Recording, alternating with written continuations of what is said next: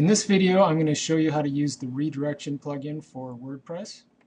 So we're going to scroll down to our tools, click on redirection, and we are going to add a redirect right here.